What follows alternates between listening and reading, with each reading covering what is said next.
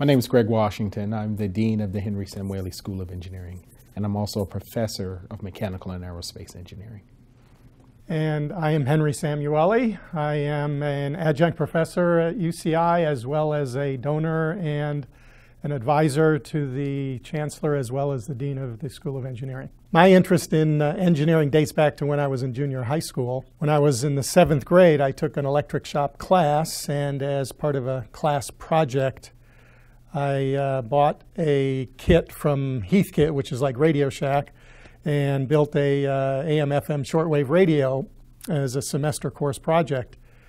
And I was so fascinated by assembling this thing, putting the wires together and plugging it in at the end of the year, and sound came out, that it became my mission in life to figure out how that radio worked, and hence I pursued electrical engineering from the 7th grade. So it was a pretty easy decision for me, pretty unusual, I think, for somebody in the 7th grade to figure out their career, but that's how I got started.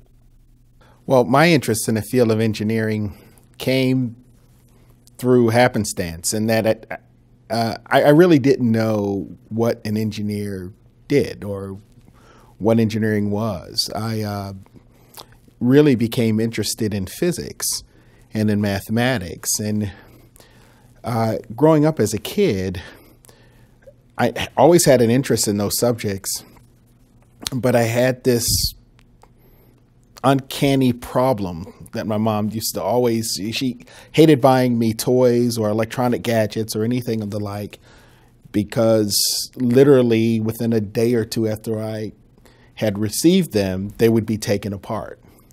And it finally gotten so bad that what she told me is that she would only buy me Tonka trucks. And if you know what a Tonka truck is, it's this really rigid, beefy, and when I took the Tonka trucks apart, she actually thought I had a problem.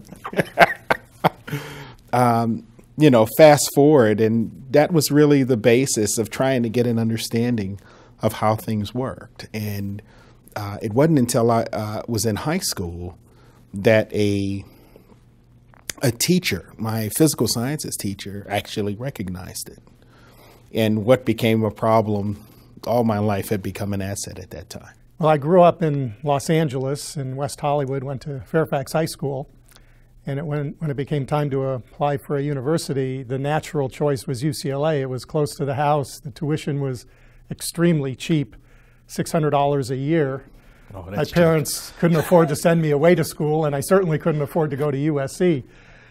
So I only applied to UCLA, and fortunately I was admitted there, and I pursued electrical engineering as an undergraduate. And when I finished, I continued on because I just loved school. I loved what I was learning. So I continued on to graduate school at UCLA, and then finished my master's, and then continued on past that and finished my PhD. So I went straight through for 9 years from freshman through PhD at UCLA, and that began my attachment to the University of California. Well, for me, my choice of graduate school really came from looking at a few choices in the undergraduate. As an undergraduate, I knew I was going to go to graduate school in general because I had a really hard time understanding some of my professors in college and all of my TAs. They were mostly foreign TAs. And I remember taking a visit to the dean at that time, and being a student leader on campus, sitting down with the dean, and I asked him what was he going to do about this problem. We were struggling as students with TAs that we really couldn't understand. And he said that he was putting some mechanisms in place to help resolve that issue, that it was frankly quite difficult to get American students to go on to graduate school. And at the end of that meeting, as all of the students were filing out of his office, he tapped me on the shoulder and turned me around and said, "You have to decide whether you're going to be part of the problem or part of the solution. I'll tell you right now that if you decide to go to graduate school and you decide to go here, you will not have to pay for it. I will make sure it's covered and we'll give you a stipend to boot. Now, I did not know at that time that most students who went to graduate school received some sort of stipend in engineering, but it sounded great to me. And he also arranged for me to work in a lab of a faculty member. And so I knew graduate school was going to be a direction. I was basically groomed that way from a sophomore. By the time it became time to choose, I had originally decided to go to Georgia Tech for graduate school, and I had some family issues and some other things that precluded me leaving the state of North Carolina, and so I wound up staying at NC State and pursuing my master's and PhD there. Well, my graduate research for my doctorate focused on a field called digital signal processing. It was a new field at the time. This is in the mid-'70s, and it was an emerging field, and today it is a gigantic field. But back then, it was fun to be part of the start of a brand new field of endeavor in engineering. And I pursued this field, and when I graduated in 1980, I went and took a job in the defense industry at a company called TRW, working on military broadband communication systems and applying this knowledge I had of digital signal processing to communication systems. And it was a great opportunity for me because it was, again, a new field of engineering that I could apply in a real practical way on these military communication systems. So I learned so much in those first few years working in industry at TRW. This was a great experience. Well, I knew early on, even in grad school, that I wanted to be an academic. It was very clear to me. But I had this fascination with working in industry as well. And so I was able to get an opportunity to work at Ford Motor Company for a little while before transitioning on into my academic career. And that was good because it grounded me in terms of giving me an understanding of what some of the problems and issues that industry was facing, and what are some of the problems and issues that I should be grounded in as an academic. My area is dynamic systems. I focused on anything that moved or stood still, and I started getting involved with what we call complex dynamic systems. I mean, systems that had mechanical components, electrical components, electromagnetic components, thermal, heat. The more different issues acting on the system, the more excited I was about the problem. And I was able to move in that direction. I would say fairly easily. It opened up a world of complex phenomena and solving complex problems that, in my opinion, was necessary at the time in which I came in. I then converged to this area called adaptive materials, which looked at all sorts of different inputs coming in on materials and looked at those materials' responses to those inputs. And it was an area that was ideally suited for someone like me because I had been dealing with complex phenomena all of my academic career. And so that led to a very, very fruitful and productive academic career. Why I came to, and how did I get interested in UCI is a very interesting story. Irvine was always a place where I came to vacation. And I was chosen to be a member of the Scientific Advisory Board for the Air Force. And every year for 2 weeks, we would come to Irvine, where we would go through our studies. We would study major problems that the Air Force was dealing with at that time, and we would spend 2 weeks writing up our final reports for that. And that always took place, at least back in those days, it always took place at Irvine here at the Beckman Institute.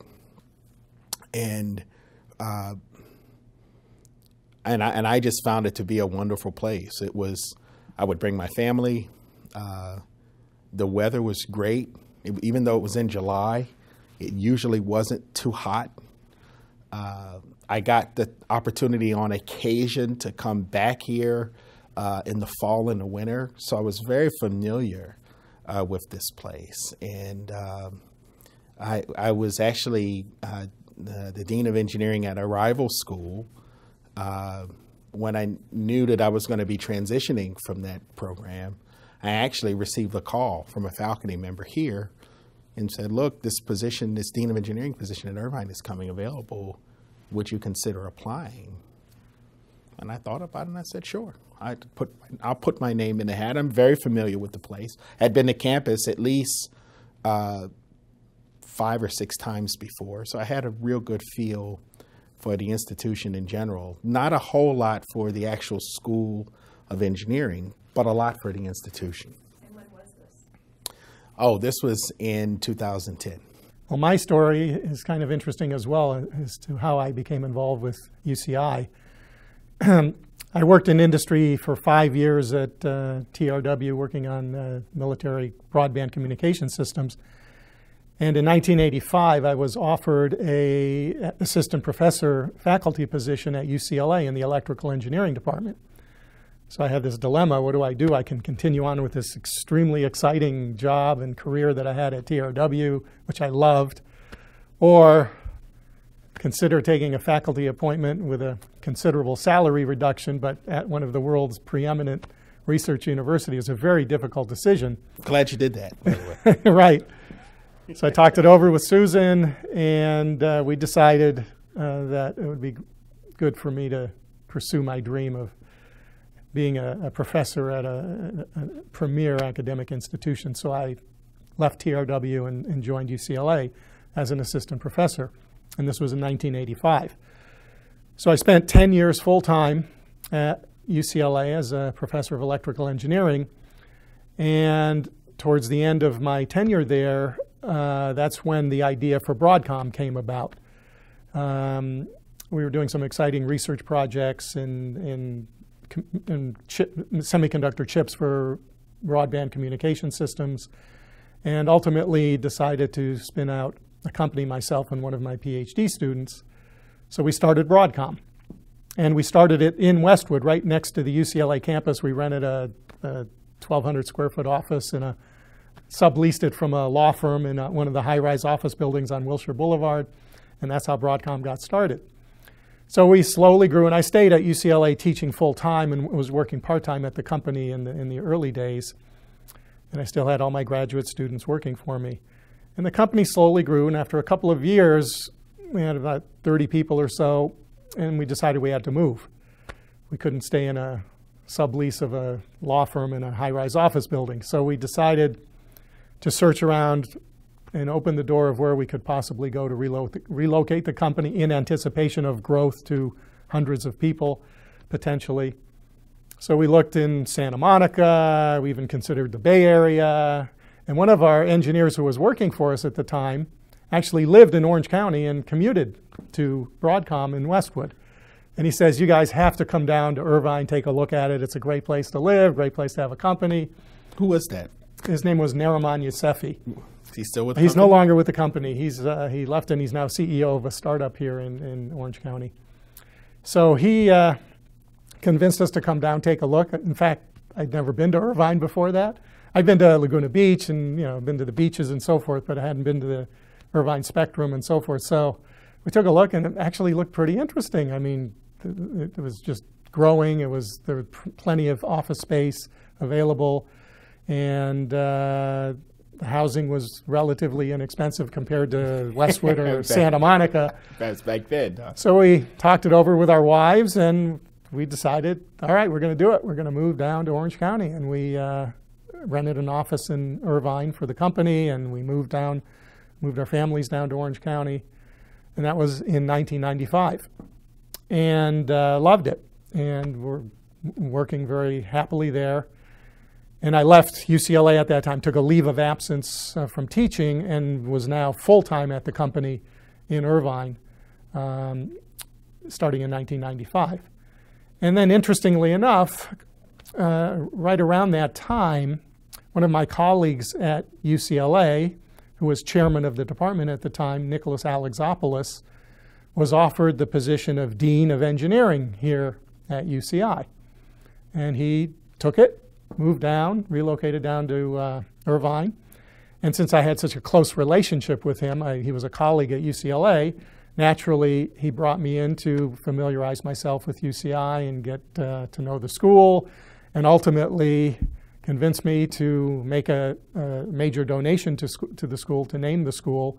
And I did that actually at the same time that the dean at UCLA at the time, Frank Wazan, had talked to me about potentially making a major donation to UCLA, because Broadcom had just gone public. In 1998, the company went public.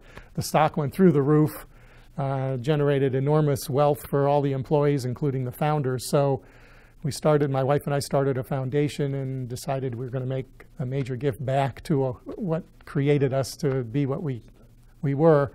And obviously the university was the first choice there. So UCLA was a natural, but my relationship with Nick Alexopoulos, who had now become the dean at UCI, created another natural relationship because Broadcom was very close to UCI. We were hiring UCI graduates. So it was a natural relationship to build, and that's how it got started. Well, when Broadcom went public, Susan and I immediately created the foundation because we felt this commitment to give back to society from the fortunate wealth that was created by our success at Broadcom. And we felt that that was entirely due to our education that we received. I mean, we pretty much grew up in a middle-class family environment, didn't have any wealth at all. But it was our education. Susan also was educated at a UC. She went to UC Berkeley and graduated with a bachelor's in mathematics. And of course, I had all my 3 degrees in electrical engineering at UCLA. So we owed our entire success in life to our education at the University of California. So for us, it was a natural, after we created our foundation, to give back to the university as the first thing, number 1 on the list. And the UCLA and UCI, as the relationship developed with the dean at the time, Nick Alexopoulos, were the first 2 schools. And this was in 1999. The company went public in 98. So right in early 99, we made the major commitments to name both the UCLA and UCI schools of engineering with large endowments. So to us, it wasn't even a question of if, it was just a matter of when we were going to give back, because we owed it all to our education. And we are very passionate about education, and that is really one of the major areas of focus of our foundation even until today. Well, I believe engineering has a profound impact on everyday life. And I'll give 2 examples to kind of highlight that level of impact. Just recently here in North Carolina, in South Carolina, which I still have family, there was a significant flood. The type of flood where they were receiving somewhere in their neighborhood of about 1 inch of rain per hour for more than 24 hours. And it led to massive flooding, major damage. The commentary on this flood was that this was the 6th biblical flood to occur in the U.S. since the year 2010, the 6th biblical flood. And so you say, I was reading this article, I didn't even know what a biblical flood was. I was like, really, a biblical flood? I know the Bible. And I was like, a biblical flood. And so apparently these occur about 1 every 1,000 years, unless you happen to be here in the U.S. over the last, since 2010, in which we've had 6. And all of these entities relate directly to climate change. And climate change is brought about because of the production of CO2 in our environment because of the production of CO2 in our atmosphere, and that comes from producing things, or the output of combustion. Those are all engineering processes. And the solutions to solving that climate problem going forward will be an engineering solution. It's an engineering problem. And so that's one area. The second is that the rest of the world wants what we have. If you look globally and you see what's happening here in this country, and you look at the advent of what's happened to the microprocessor and what's happened to the growth of chips, integrated circuits in this country. And we still see that for more than 40 years, we've been experiencing growth at the rate of every 18 months. The speed of these chips, something that I know you know very well, the speed of these chips has continued to double.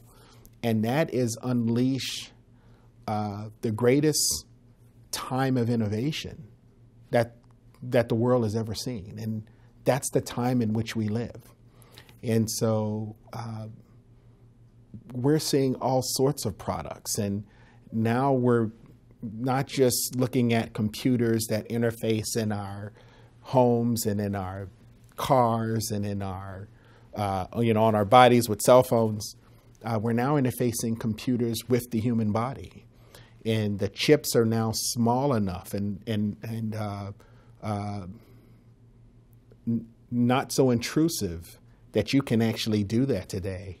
And the outcomes of that is just going to be tremendous. So I'm looking forward to a time over the next 3 to 5 years where the significance of engineering and its impact on the world will not only be something that is noticeable to an engineering dean, it will be clear to pretty much everybody on the planet. Well, my vision for the discipline expounds beyond my vision for this campus. And ultimately, my true vision is that we have reading, writing, and arithmetic is the kind of connotation we grew up with. And a person who was learned or a person who was educated had some knowledge in all areas. And now there needs to be a fourth entity added to that, and that entity is technology. And so individuals who grow up in our society today, they have to know how to read, they have to know how to write, they have to know how the basics of mathematics and science. But now they also have to have an understanding of the built or the technology-based environment in which they live. I think that's going to be critical for our path forward as a human race. And I believe that UC Irvine can be one of the key institutions globally in making sure that that impact is felt. We can do that with our undergraduate programs, our graduate programs, but also our impact and our partnerships with entities like the Samueli Foundation, entities like others around our campus in terms of impacting the surrounding area and impacting the country in terms of understanding the impact of science and technology on everyday life. Well, it's very clear to me that the next generation of students must be exposed and learn about technology.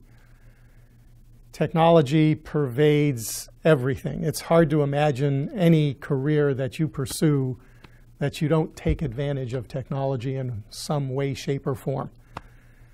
And our kids, certainly they know how to use iPads and iPhones, but I think they need to take it a step further and really understand what makes up these devices, how are they built, get their hands dirty, roll up their sleeves.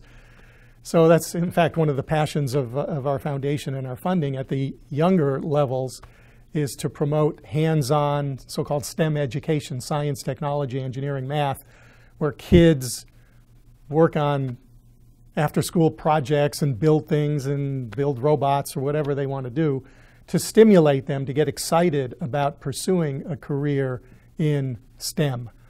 And we're doing that because we truly believe that it's essential to their future success. If you want to get a successful job where you're going to make a decent amount of money, you have to have some sort of technology sophistication. I mean, it's almost essential going forward into the future. So starting at a young age, whether it's in elementary school or middle school, certainly in high school, to prepare yourself to enter college, and even if you don't major in engineering, but even getting exposed to some engineering classes potentially, or computer programming classes, just so that you have a little bit of sophistication about the field of technology, will be a critical factor in your overall future success. So I strongly believe that that has to be a mission of the university, not only to teach technology and engineering, but to stimulate that learning at the younger levels and to do outreach into the community and work with the middle schools, work with the high schools to get the kids excited about pursuing careers in engineering and science. So actually, we have a number of them.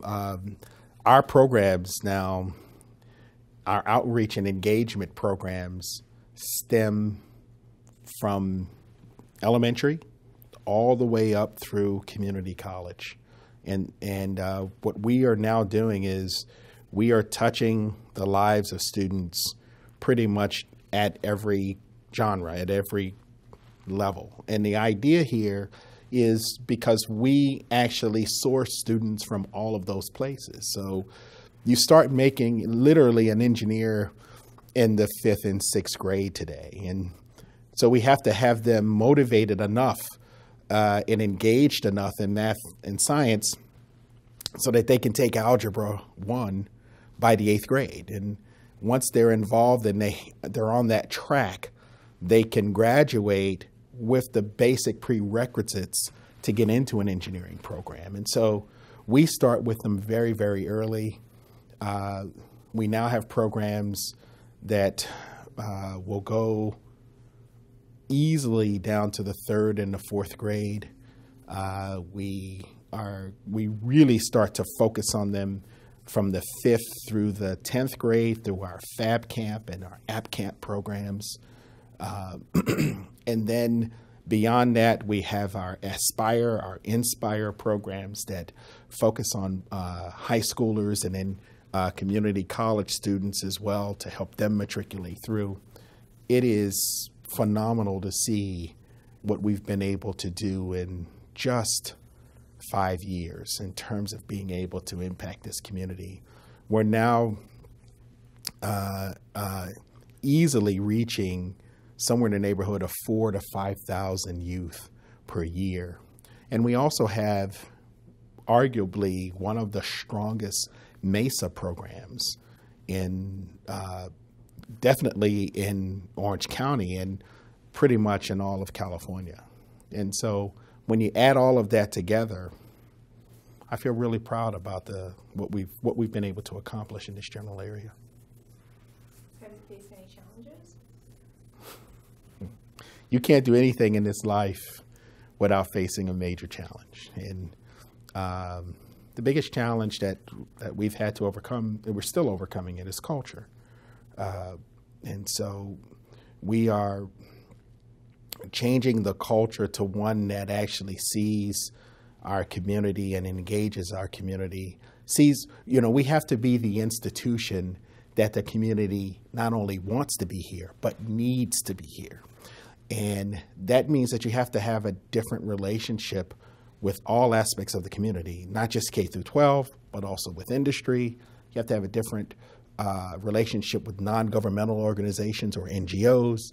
All of that is incredibly important to us in moving us from a culture of just educating the student that was in front of us to one that's engaging with the whole community is something that we had to change, and we're still changing.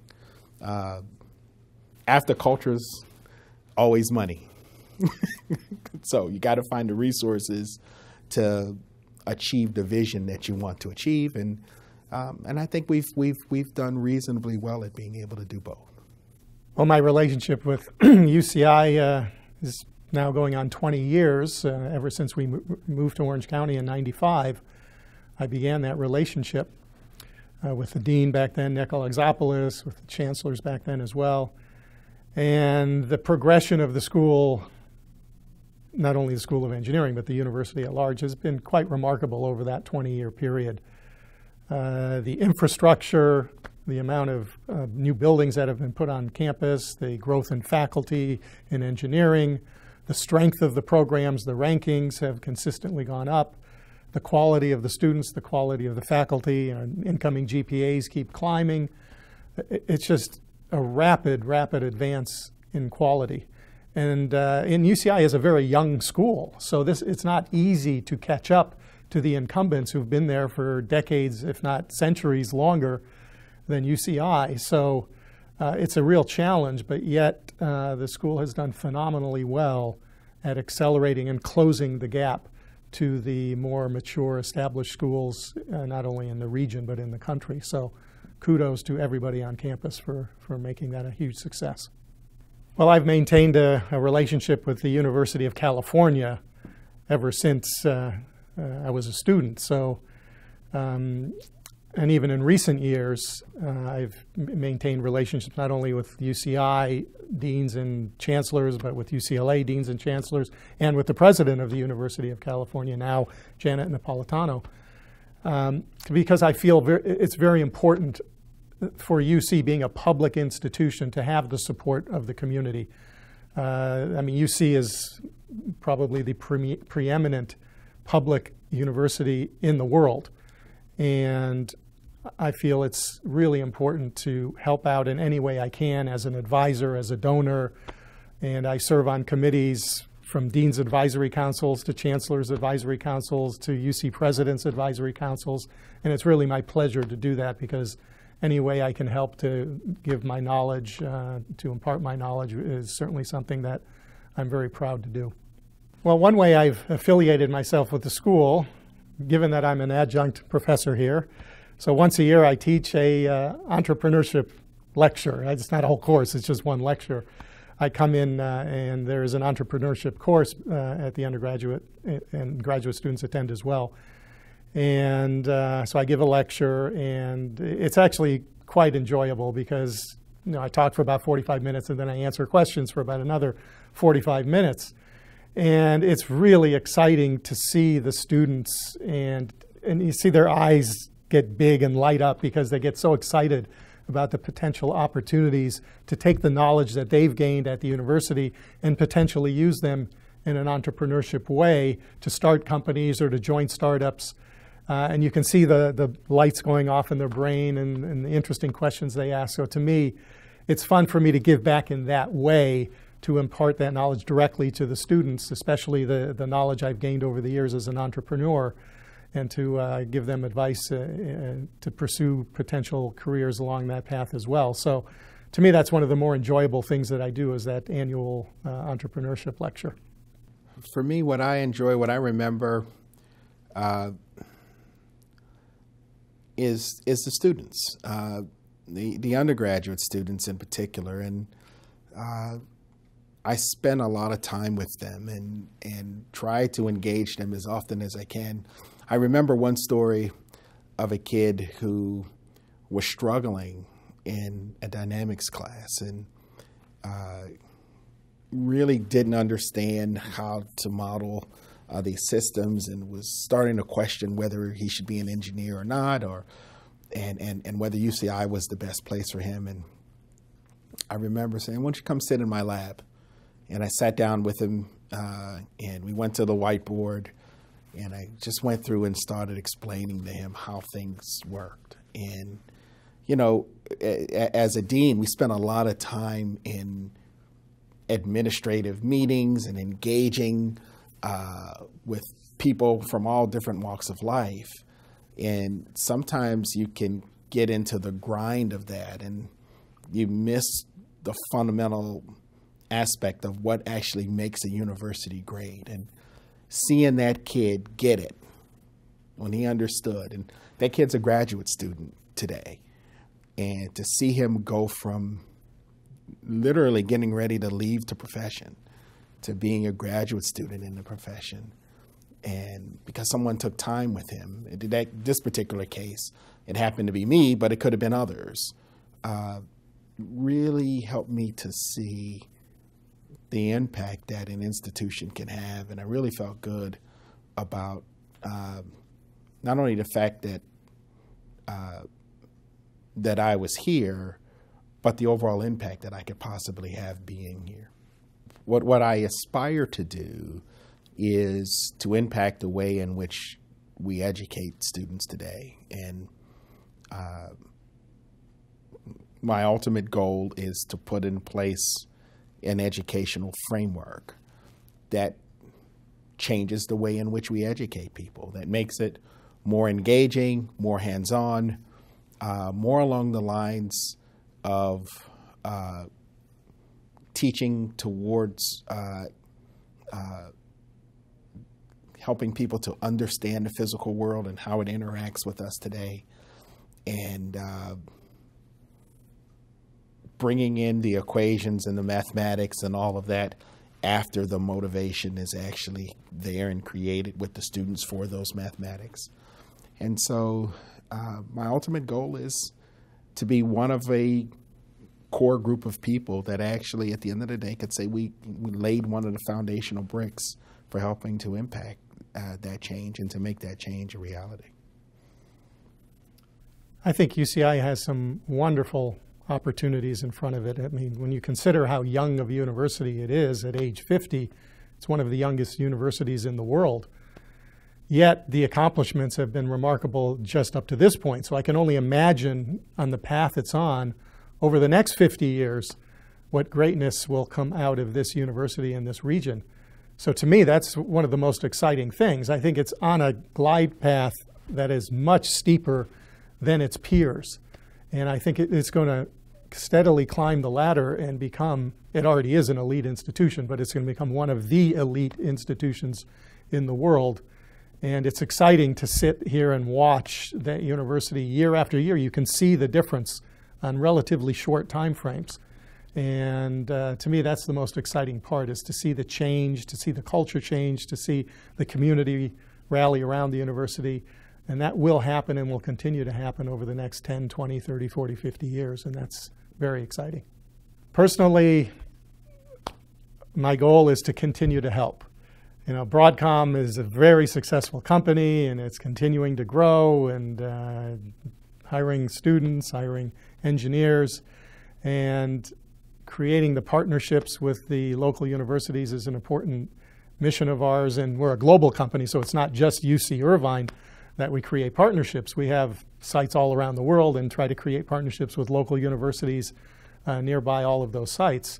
It just happens that UC Irvine happens to be one of the major ones, as well as UCLA and some of the Northern California schools, since the bulk of the employees are in the state of California.